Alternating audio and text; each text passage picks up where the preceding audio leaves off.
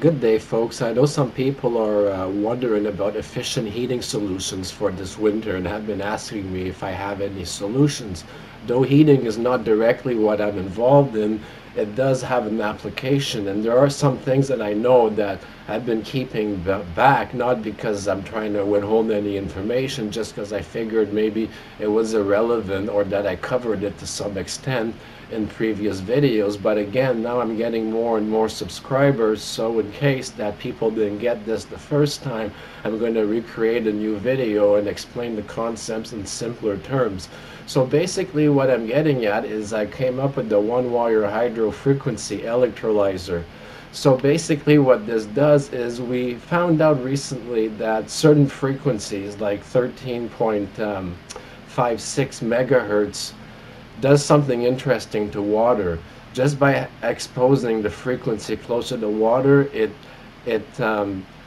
extracts the hydrogen from the water without using direct electrolysis like you would normally do, or without using any other chemicals like needing, magnesium powder or anything. All you need is that RF source, and it doesn't need to be very powerful, but there needs to be that RF source, and all it needs is salt water. So as long as you've got salt water, which if you're by the sea, by the way, you've got an unlimited source, so there's your input. So again, we don't create energy out of nothing. We're extracting it from the salt water, but using radio frequency. Now, this is not the same traditional effect with resonance, because you all know that 13 megahertz has nothing to do with water. If anything, it could be the opposite of resonance, something like a dielectric heating of sorts, or that is able to excite the molecules in the water so that it separates and you get the hydrogen. So it's an effect that in traditional science we don't think should happen because there's no relation, but by fluke this frequency, and specifically this frequency, will do it.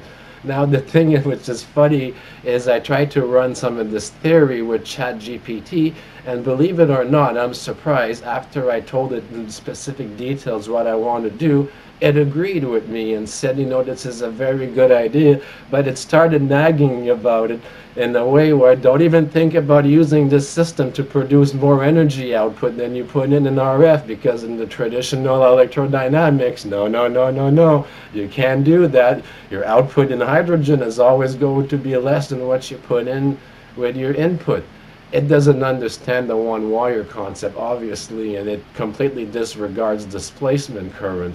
So I didn't even bother to correct it because it will just flag my account if I do. But understanding what I know with the one-wire system and how we could use big coils, Bedini style, and pulse a very low input duty cycle, so we basically gate all the current and we just keep the voltage. We're not dealing with traditional RF here where we want a radio station and we need that clear frequency and we need to do a traditional 50-50 duty cycle sine wave here.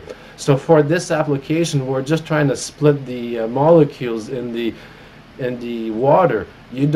The 1% trigger is more than enough. What matters is a high electromagnetic field for that moment at that frequency to split the water.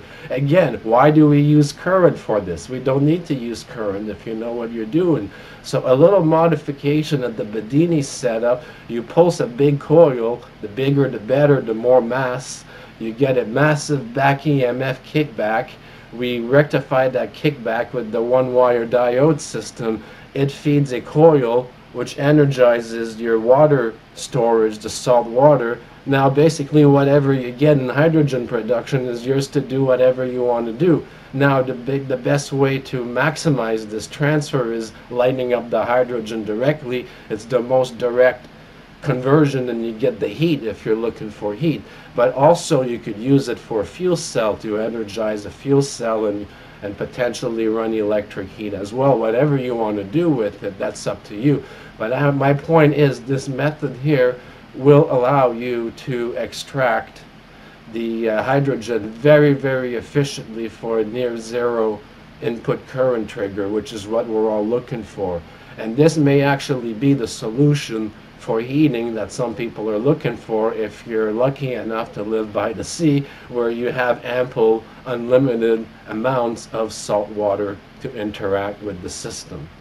So I hope you understand, and again, I'd like to explain more on why specifically that frequency. Even in the science, if you look it up, there's no real explanation to why this frequency works the way it does. But as we know, even with Tesla, when he experimented with his RF interaction, he lived by the sea, and he got really freaked out when some of the colors started to change and whatnot. Different interactions with different frequencies do different things. So there's a lot of anomalies out there and a lot of interactions we have yet to plot, and this is one of them here, which water reacts to certain frequencies and can give us hydrogen.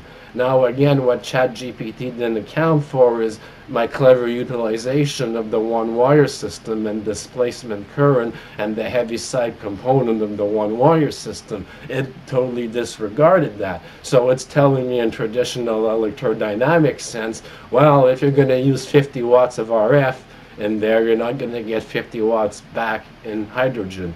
Well, in that traditional sense, of course not. But it doesn't know all of the mechanisms how we're triggering it. And if you can trigger it at zero current, then we're in the plus. So I hope this sheds a light and gives people ideas. And as always, I'm always looking forward to your comments. Thank you for watching, folks.